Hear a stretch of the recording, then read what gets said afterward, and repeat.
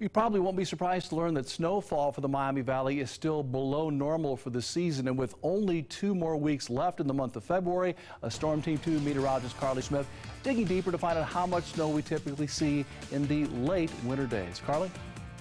Yeah, Mark, our snowfall for this year is exactly 4.8 inches below normal. However, February, we've actually tried to catch up. The month is at a surplus of 2.9 inches. We've seen 6.4 inches, not in one event, but throughout the month. However, our snow outlook for this week and really into next week does look to be on the low side. By the weekend, it looks like our temperatures will be well above normal, and even into next week, we have equal chances for those temperatures to remain above normal. Over the last 2 weeks of this month, we typically see at least a day with more than an inch of snow 47% of the time. Now, we see no measurable snow during the last 2 weeks of February, about 20% of the time, and our average snowfall total comes up to 2 inches for the last 2 weeks of meteorological winter.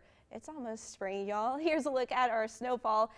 The last time we typically see about 2 inches is February 26th. We still have a month to go, though, before we get rid of our trace amount of snow. The average last day we see that is March 30th. Don't forget, you can always follow along with some of these facts on my Facebook page. And also, Chief Meteorologist Brian Davis will really break down our rain chances coming up tonight and the outlook for the rest of the week coming up in your Storm Team 2 forecast.